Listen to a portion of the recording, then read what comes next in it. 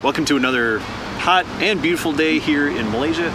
We've made our way from Malacca to Kuala Lumpur. We are starting at Freedom Square. It's the name of this beautiful lawn surrounded by some gorgeous buildings that we are going to take the time to go stop in front of and tell you about each of them and sort of make our way around this cultural, historic part of Kuala Lumpur.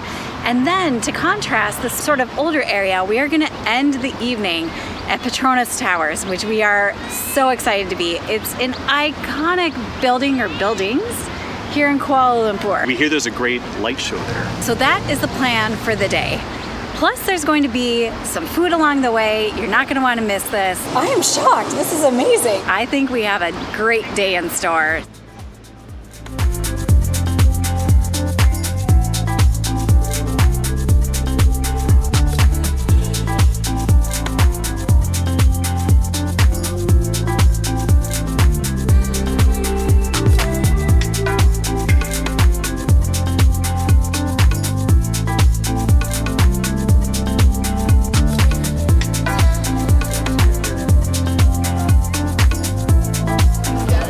It was this exact spot behind me that in August of 1957, the British flag was lowered and the Federation of Malaya's flag was raised for the very first time.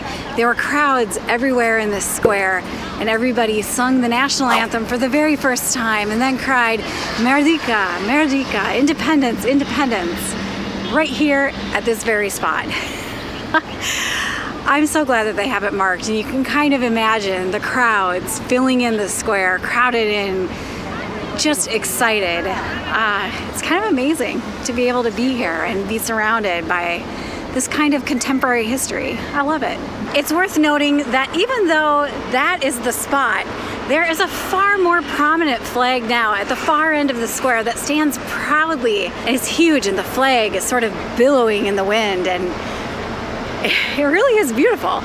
Also, there is what appears to be a cricket pitch thing, so I guess they must occasionally play cricket on the square. I know we just got here, but like this is my favorite place in Kuala Lumpur so far. Can I say that on day one? I don't know.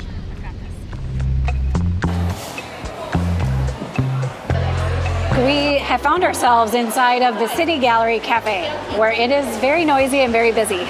In order to enter here, you put your name on a list, and after maybe a 30 to 60 minute wait, you're able to enter and try one of their delicious looking desserts. Bill's trying their famous durian cake, and I went with something a little bit safer and got an almond pastry and a beverage. We are super excited to have a break, but we're even more excited to have our first try of something durian flavored, which we've been seeing all over Malaysia so far. So here's Bill.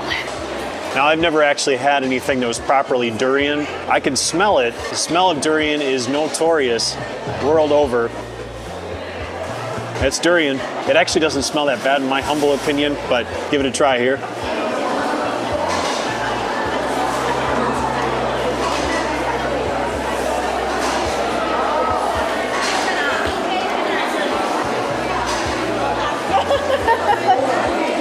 So, I don't know how to describe that taste to somebody who hasn't had durian before, like me. It's mildly sour and salty. It tastes like something I've had in a Chinese restaurant. Kind of like a sweet and sour sauce, but more on the sour side. Just wait until you try it. I don't know that I'm a huge fan. I will eat this, but maybe not for me. How small of a piece can I get away with? Oh my God, the smell. Now this cake already has things going against it for me because I don't love cream fillings. And I can smell it, but it doesn't smell anything like stinky tofu, which is the worst smelling food I've ever had. So durian crepe cake, here goes. I have a proper something that we'd like on standby. I might just dive into that next. Can I just keep stalling? All right, durian crepe cake. Oh my God.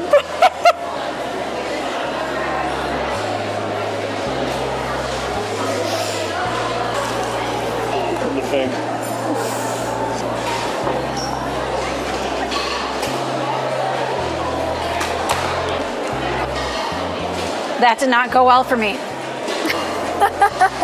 It was easier to eat than stinky tofu, but it tastes like gym socks. It tastes how it smells. I did not love it. Okay, so let's end with something maybe a little bit more up our American palate alley. All of the desserts here looked incredible. So let's just clear away the durian flavor. Bill's gonna finish that? Wow, impressive, we'll see. Let's try the almond croissant. Gotta clear away the gym socks. Wow, people like that here? Wow. We still have to try regular durian here. Almond croissant. Oh, all I taste is the, oh my God. Oh my God. I also ordered an almond croissant, not expecting it to be filled with almond paste, but it is, and it's absolutely incredible. It's delicious. I'm glad that Bill already said on camera that he was gonna finish the durian cake, so I can have the almond one to myself. Well, that was special. Also, I didn't make it through the durian cake. Sorry. Sorry, Kuala Lumpur. Since we're already here, we're gonna take a peek around the city gallery. It's free and it's kind of cool in here, so I guess let's see what we can find out about Kuala Lumpur at their city gallery. We have high expectations because Singapore's was pretty amazing.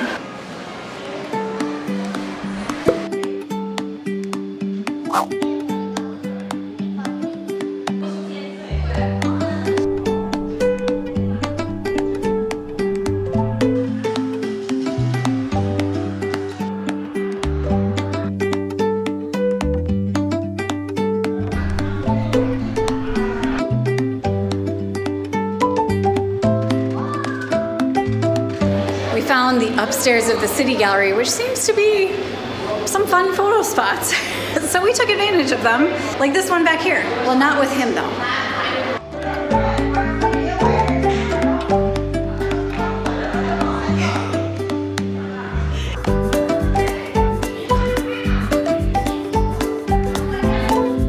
Also, there's the Statue of Liberty in here. In the Sphinx and...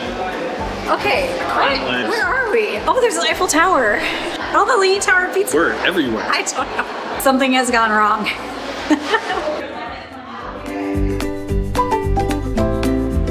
The building right back here is the City Gallery. The building dates back to 1898 itself and used to house printing presses, so it has a bit of history. It also holds a bit of durian, which we still are burping. It was free, it was an easy stop, there's some bathrooms tucked in the back and a little courtyard. It was kind of a fun little respite from the heat. Fan feels really good. So we are back to Independence Square, which is where we left off, and there's a lot more people here than there were when we left. There are 12 tour buses that are here with us now. There were 0 here with us a few hours ago. It's about 3:30 in the afternoon, so I guess this place gets really hopping after lunch.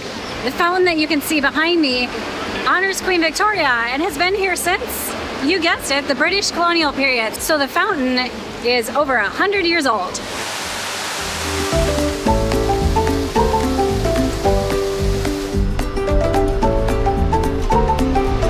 Normally X marks the spot. Here 0 marks the spot.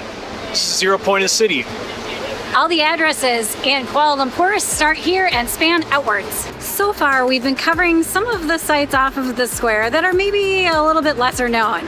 So let's hit one of the biggies, and I'm talking about the most incredible brick building that you can see behind me. It used to be named something else, but was renamed in honor of the Sultan who was Sultan when construction began on this building.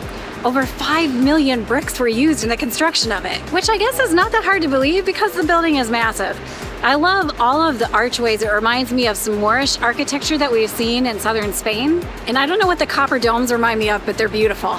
Given its dominance of the square, I would say it's the Sultan of the square.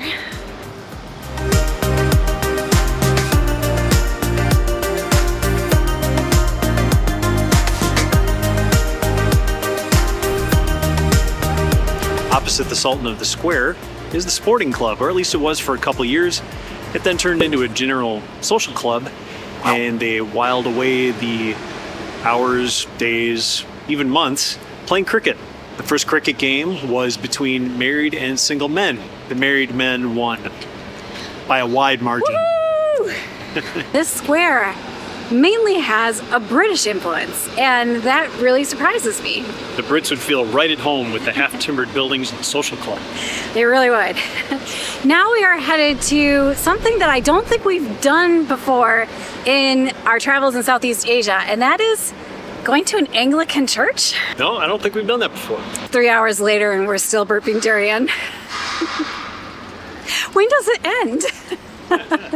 All right, we are here at St. Mary's Church. Now this is the oldest Anglican church in all of Southeast Asia, right here in Kuala Lumpur. And what's really cool about this crossroads of different people and cultures in Kuala Lumpur is just as we arrived here, I can hear the call of prayer off in the distance. I think that's really neat. The church dates from the late 1800s and the gardens outside are beautiful, so I'm really curious to take a look inside.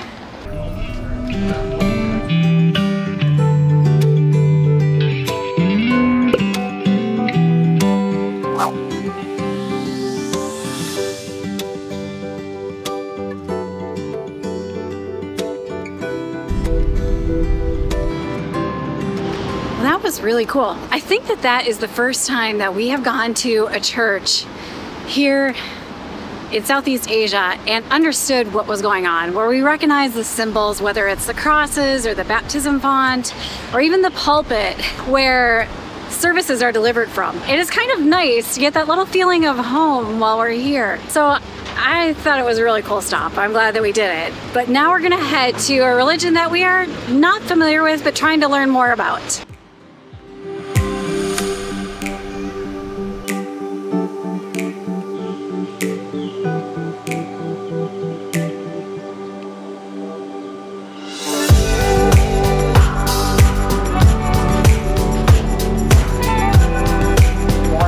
We are at the most beautiful mosque.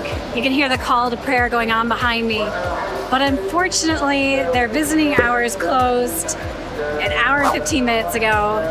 It is stunning from the outside. I'm really bummed that we can't go in. We have the right clothes with. But it is what it is. I couldn't find the visiting hours anywhere online.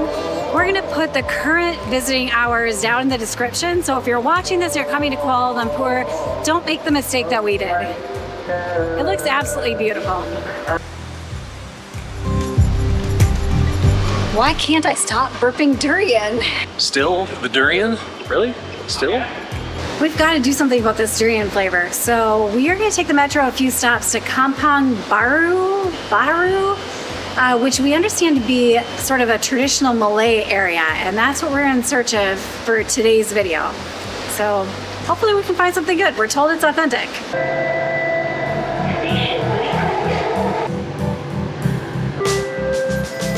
This neighborhood was recommended to us by a local who we spoke with earlier in the day, and we were looking for some authentic Malay dishes, and this is where she said to come. It looks amazing. Check out this gate behind me.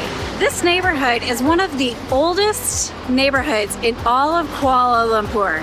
Let's go see where the longest line is and find out what they're all eating.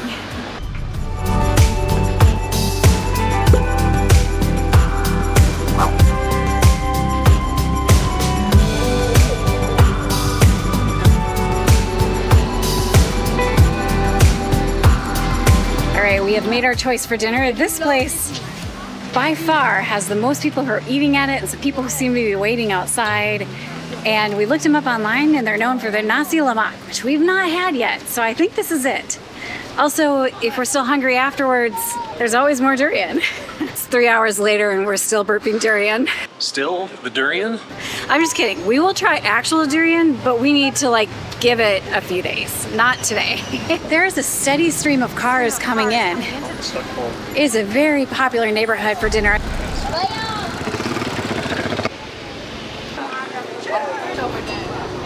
This place is so popular they need their own traffic control.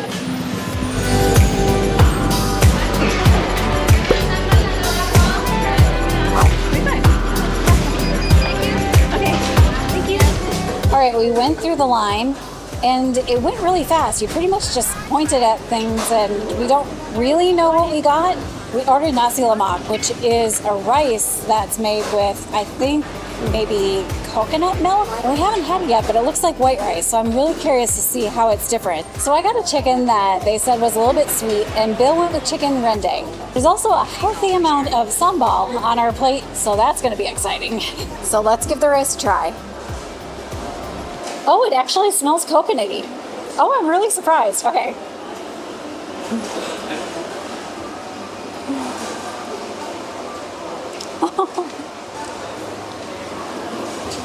You know how when you see something and you're like, oh, I know what that tastes like because I've had it probably literally a million times in my life?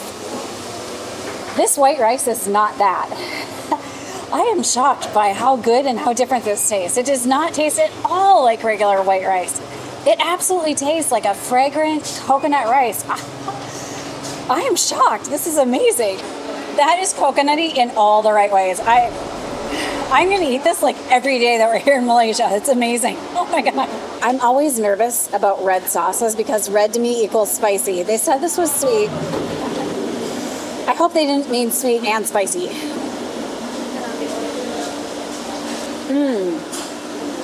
It is sweet and slightly spicy, but I kind of expect that. Wait, it's coming on still. No, we're okay. I've got this. It's every time I swallow. So it is spicy. I don't really know how to describe the red sauce on this chicken. The chicken itself is very tender and just sort of falls off the bone. It's really good, but I don't know what the flavors are of the red sauce. Like, I want to say it's a barbecue because that's the only thing I know to describe it in my American English words, but it's not quite barbecue. It is indeed a bit sweet. It's definitely spicier than I'm used to. This is not an act. Every time I swallow it, it hits me differently. It is a little bit spicy. That's just because I'm a wimp, not because it's actually spicy. It's delicious though, and it goes really well with the rice. We also got a potato and the rendang chicken, which Bill's going to try. And I'm just gonna sit here and eat a piece of cucumber because I have to. I also tried Heather's chicken, and I would give it a solid medium, but it does come on real slow and it picks up toward the end. So that's a fun dish. So we've got two things left to try here. We've got what looks like a fried russet potato or a baked potato, and then the chicken rendang. Hey Bill, why don't you try the potato with the sambal sauce? I think that's a great idea. I'll try that. I haven't tried a lot of sambals, usually just with skewers that we've had. Here it is on the potato.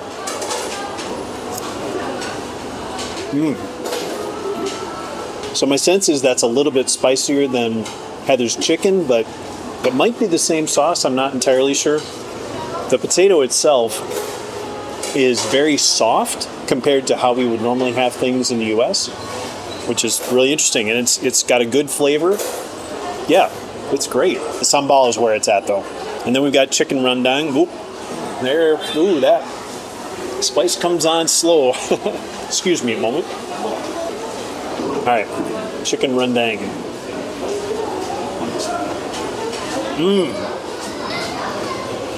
All right, that's excellent. So I got a chicken thigh, and the chicken is just super soft. I can't tell you how soft and delicious the chicken is, in just a very lightly spicy sambal or curry type sauce on the top. It's not that spicy. So Heather, actually, you got the wrong dish. All right, that was amazing. Now we're headed to the Petronas Towers, which I thought I had seen off in the distance, but now we can't see them from where we are. We have not seen them up close yet. I'm really excited to see them, and I understand that there's a light show, so that's what we're trying to get there in time for, the light and music show that is on the hour at 8, 9, and 10. That is where we're headed now, with very full bellies. That was so good. Bill, you pretty much licked the plate clean. I'm sure I don't know what you're talking about.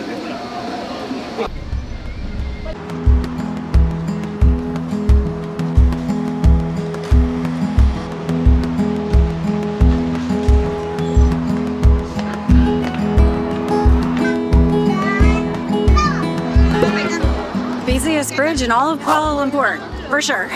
It's really pretty and has a great view, so I get it. But we were just trying to hurry our way to the towers, weaving our way through the people.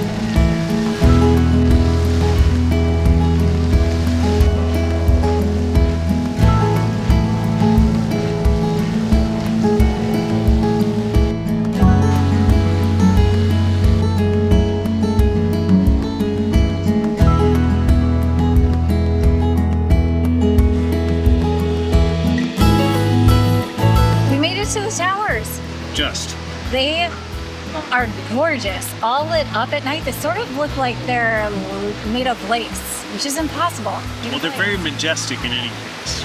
I love that they're not square or rectangular. They're just absolutely stunning. And we made it here just in time for the light show, which was 2 songs, not very long, but still amazing. Yeah.